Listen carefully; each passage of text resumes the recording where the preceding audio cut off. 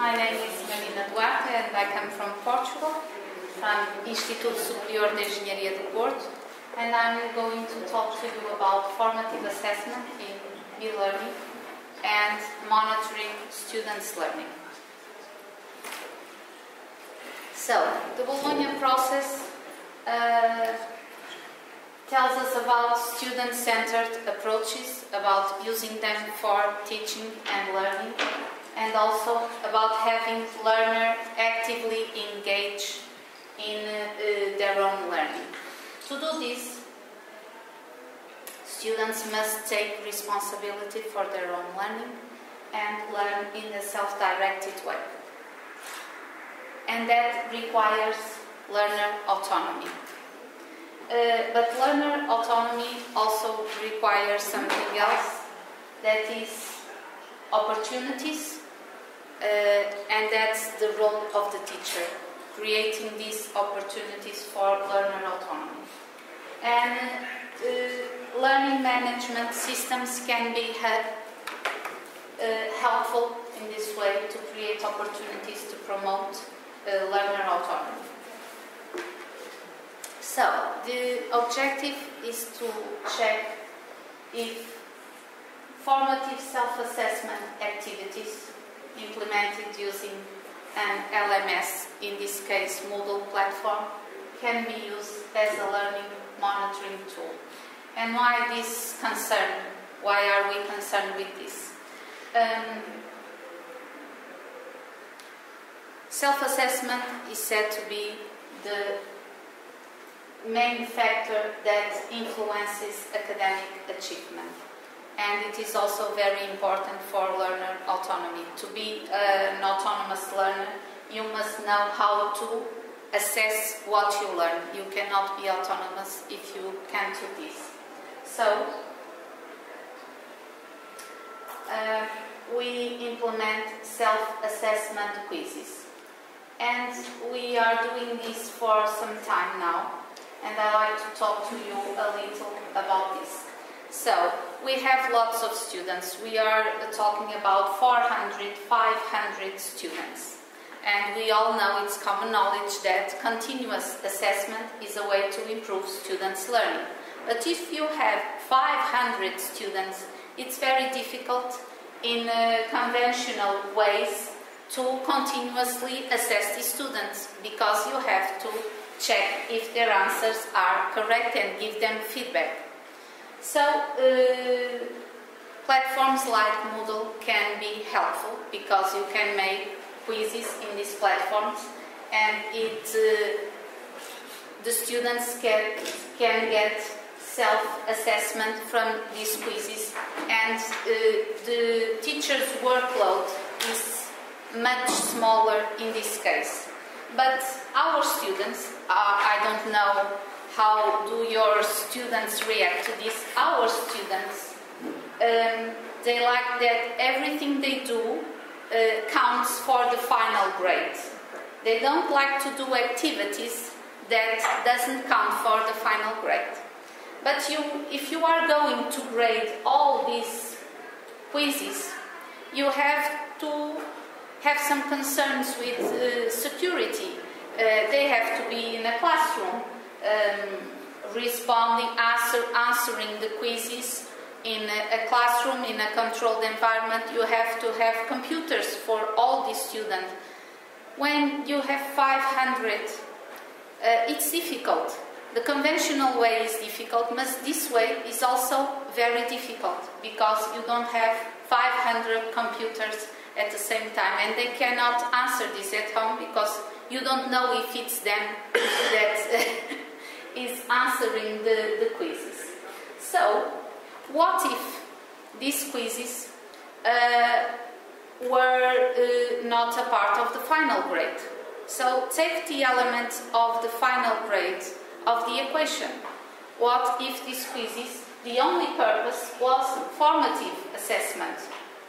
So, the final grade was removed from the equation. All the answers did not have an impact on the final grade. It was not mandatory.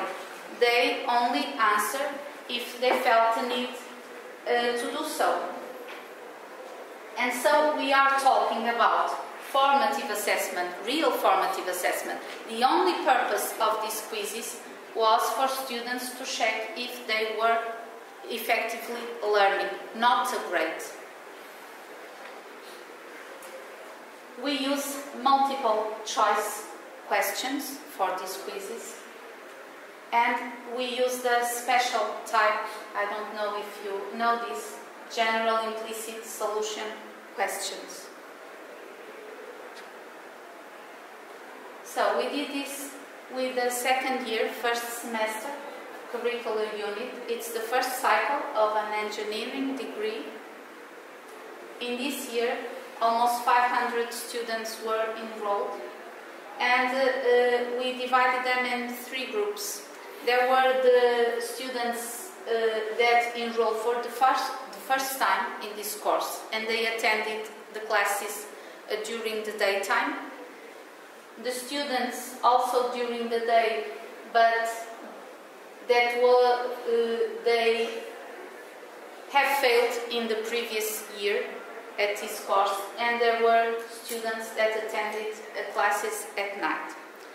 There were some concerns, ethical concerns. If you are going to do an experiment, you must take some care, because students are not guinea pigs. So we felt that the students, if this went terribly wrong, that the students that were more able to deal with this problem were the daytime students that have previously attended this course.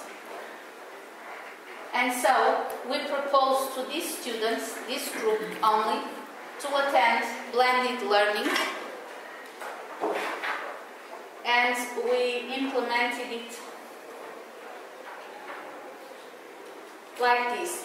Theoretically, there weren't any face-to-face theoretically classes. There were videos online and worksheets that they use while viewing the videos. And then there were the self-assessment quizzes that they could optionally answer after viewing the videos to check if they had understood what was going on the videos, and they get immediate feedback from the self-assessment quizzes, and this allowed them to went to tutorial sessions if they felt a need. If there was something that they felt they didn't understand, they could seek the teacher in the tutorial sessions. So, more specifically, we check if the completion of the self-assessment activities favored the approval in the curricular unit. If the final grades of the students, I remind you that this was not mandatory, so there were students that did not do the self-assessment quizzes, and so we check if those who did the self-assessment, the grades were different, in this case better than those who didn't. And finally, if there were a correlation between the self-assessment grades, this grade was merely an indication for the quiz. It was not a part of the final grade. So was there any correlation between these grades from self-assessment quizzes that were not mandatory, that didn't count for the final grade, and the final grade itself? So this is what, this third was what we were primarily looking for. So, for the first one, if it favored, this was the group, that group I showed you, that attended classes during the day and had enrolled in previous years and not got approved. This was the group that was doing the B-learning. And so we find out that approval was not independent of self-assessment, that if a student did the self-assessment, it was more likely that he got approval in this curricular unit. The final grades, they were different. There was statistically differences between the average final grade of the two groups. The group that did the final, that did the self-assessment quizzes, and the group that didn't. And the group that did had better grades. And finally, about a correlation. Was there a correlation? If you ask students to do a quiz if they want to do it and tell them that it has no part in the final grade, how much will they invest in these quizzes? Because this was what we were looking for. And so we find out that the self-assessment grade, because there was a grade and it was merely an indication for them of how well they did in these quizzes, is a significant predictor of the final grade.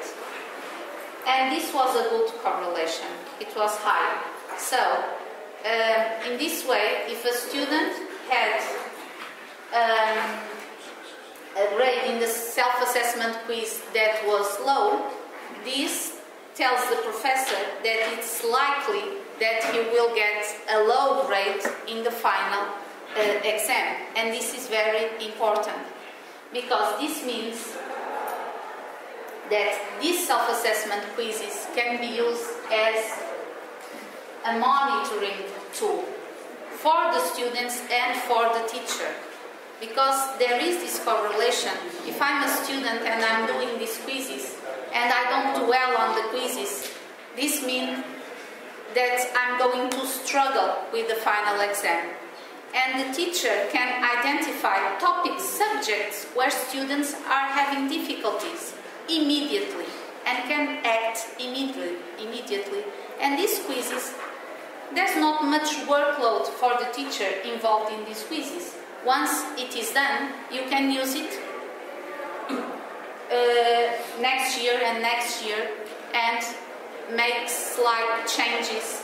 So it's not a very high workload process. So, learning management systems allows the use of formative assessment as a monitoring tool, and it can be used in blended learning, but also in any conventional learning environment. You can have face-to-face classes and propose to the students this kind of activities. Because in my classes, when at the end of the class I ask, is there any questions? Do you want to ask anything? They never have questions. But when afterwards they are going to answer the quiz, they find out that there's something that was not completely understood. So this improves the communication, and you can give feedback and have feedback from the students. Because my difficulty as teacher is to get feedback from my students. It's everything always is all right, only at the end, at the final exam. So the problem we have that try to solve with this solution is to have large number of students. That proves to be very difficult to implement other methods of formative assessment.